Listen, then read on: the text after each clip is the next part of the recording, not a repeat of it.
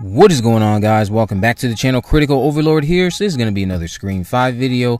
We're going to be talking about this idea that I saw floating around on Reddit regarding the killers and their potential motives in Scream 5. So this is a rather interesting take on it, I'll just say, because it actually got my mind thinking of what could they actually do with this type of scenario. So just to give it like a build up to what I want to talk about, we know that in the original film, the blonde cheerleader came into the bathroom.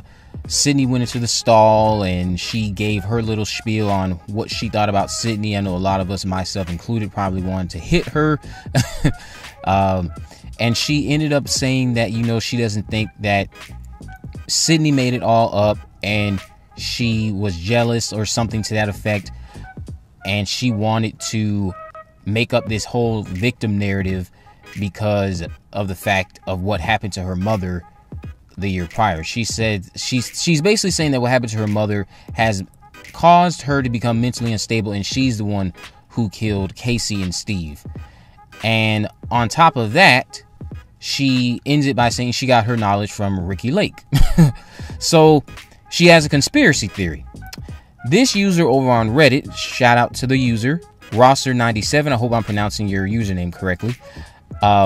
Their whole theory, and I'll leave a link to the thread in the description of this video, their whole theory is that Scream 5's killers will be two conspiracy theorists who met on some crazy online board, and they're kind of like hero worshipping Stu and Billy, believing that Sidney was the actual person responsible for the events of Scream, and Billy and Stu are innocent. Sidney is the one who actually did the killings, and she actually did snap after her mother died, just like the blonde girl in the bathroom had alluded to. Now, of course, we know that's not true. Sidney, going throughout the film, would know that's not true.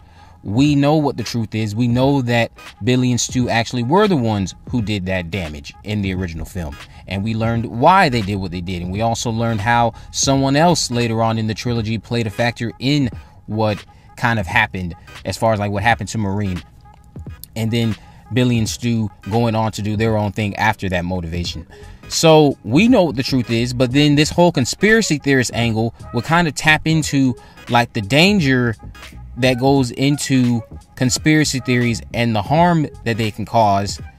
And another user commented how they feel like that goes right in tow with how relevant that is in today's society, which I can kind of get behind. Maybe some of you can't, but I do kind of like that idea of us having two people who are literally insane at that point, of course, because you've allowed your theory to now get to you to such a degree that you're now out here doing exactly what Billy and Stu actually did, because you believe that they were innocent, but you're out trying to make a point that Sidney was the one who did it. And of course, at this point, I still don't believe Sidney would even be living in Woodsboro.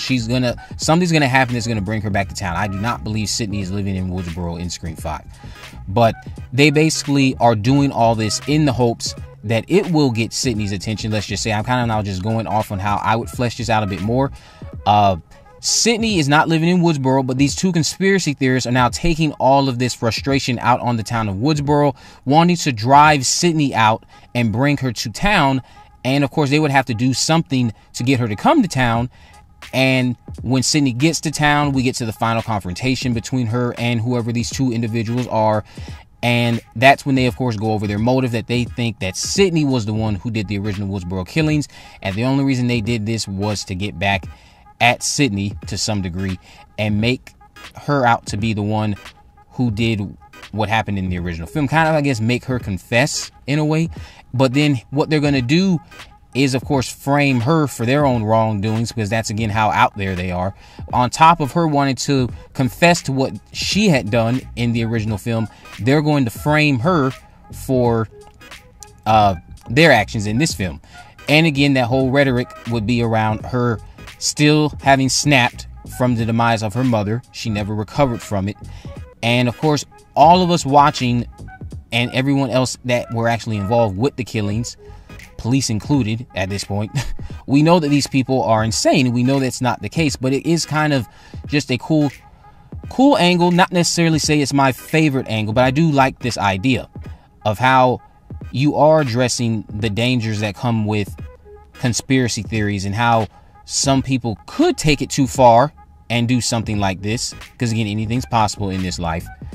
So it's just kind of addressing the kind of harm that comes from these conspiracy theories that I know many of you know exist out there. There's things regarding a lot of horrific tragedies that have happened that people have theories about what actually happened, and some of them, while they're interesting, they're not necessarily, of course, that realistic either.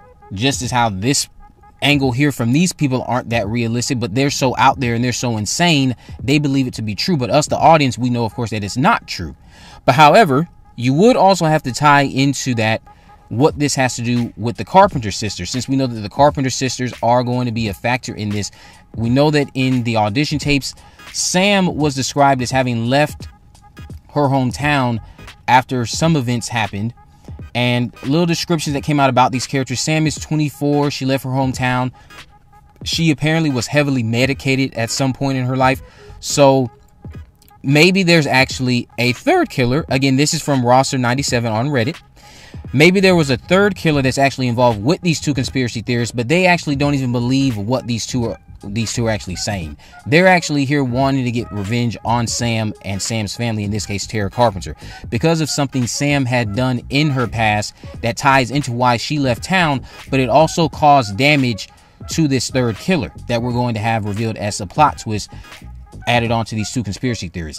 They will actually be the more interesting out of the three, because they actually are not the ones that are completely insane. They're still insane because they're doing killing, but they're not the conspiracy theorists. They're just using the conspiracy theorist angle to have partners and then get to Sam for something that they actually have a vendetta against Sam about. They don't believe that Sidney did the Woodsboro killings. They know it wasn't Sidney. They're just feeding off the stupidity of their two partners to use this as leverage to get to Sam Carpenter, their target, and something that she did in her past that relates to why she left town, etc., etc. I like that angle. I like that idea. Again, I'll leave a description to it or leave a link to it down in the description. Let me know what you guys think about this down in the comment section below. If you haven't already, make sure you subscribe, turn on post notification, and miss a video. In the description, I have links to my social media accounts, my Facebook, Twitter, and Instagram. You can message me there, of course, if there's any movies, news, or reviews you'd like me to cover in the future. With all that in mind, guys, I will see you in the next video.